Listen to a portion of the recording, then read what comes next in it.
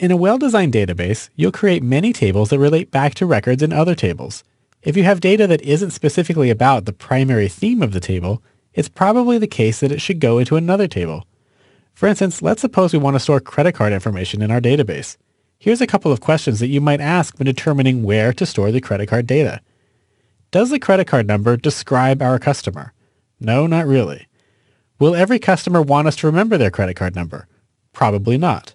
Will some customers have multiple credit cards on file with us? Yeah, that's a possibility. So credit card numbers are not specifically about a customer. Some customers won't have any, and some customers will have many. All of these answers lead me to conclude that customer credit card numbers should be stored in a different table from our customers. Let's create a new table to store credit card information and then create the hooks to be able to tie it back to specific customers. From the Create tab, I'm going to go and press the Table button.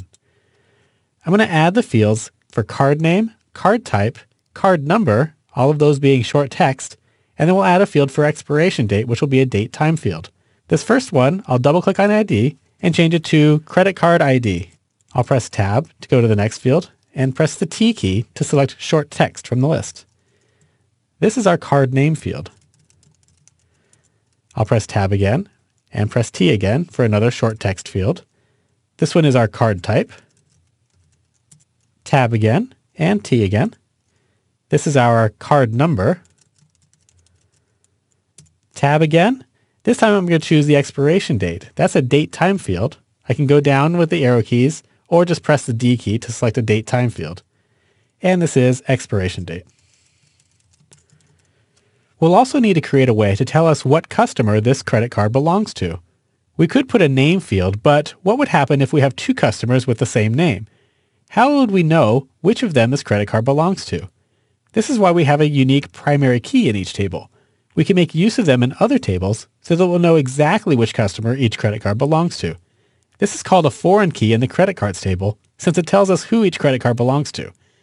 Create an additional field named Customer ID, and I'll press the Tab key here, and this is going to be a number field. So press the N key and type in Customer ID.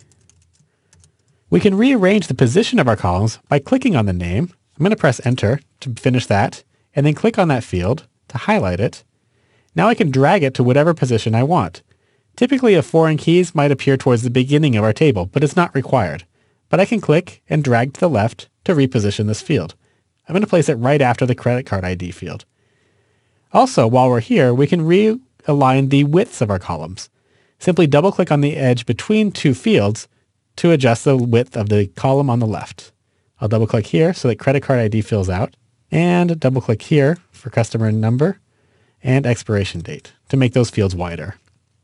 I'm going to go ahead and save this table now by pressing the Save icon or pressing Ctrl-S on the keyboard, and we're going to call this Customer Credit Cards. Once you get that typed in, press OK, and you'll see it show up on the navigation pane on the left. Now let's start filling in some information to see how the foreign key fields work. Back in the Customers table that we filled in the last movie, we put in 3 customers, Evan, Micah, and Dante.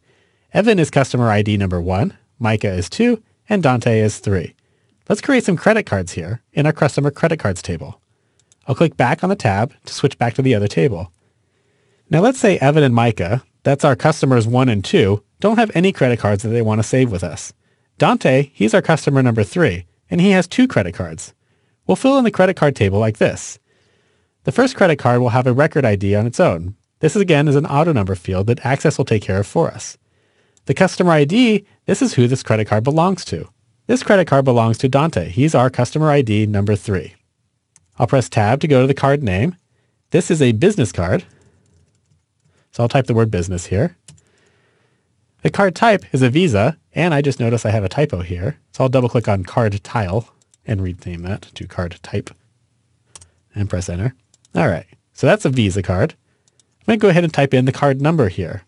4826 0526 8582 0623. And I'll press Tab to go to the next field, the expiration date. And I can type in the expiration date, or I can use the calendar picker. Since this is a few months out, I'm just going to go ahead and type it. 10/31/2013. And press enter to accept those changes. I'm going to double click on this line between card number and expiration date one more time to expand the width of that column to accommodate the entire credit card number. Now we're going to type in another credit card for Dante. Customer ID, well, that's the same. It's still customer ID number 3. This time, this is a personal debit card. It's still a Visa card, and it's got a number here. And the expiration date for this card is 3/31/14.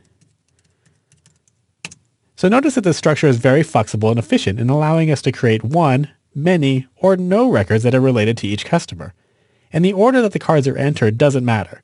If Evan, he's our customer ID number 1, decides later to put in a card, that's completely fine. It can go anywhere in the table as long as it is tied to his customer ID. So let's put one in for Evan. Customer ID for Evan is 1. This is his airline rewards card. It's a MasterCard. The number here is 5275-6787-1289-1613, and the expiration date is 2/28/15. Adding foreign keys to your tables is just like adding any other field. The important point to keep in mind is that the data types must match. This means that if you're using an auto number field as the primary key in one table, then the foreign key in the related table must be a number field. As long as the data is the same, you can use one as the reference to look up information in the other.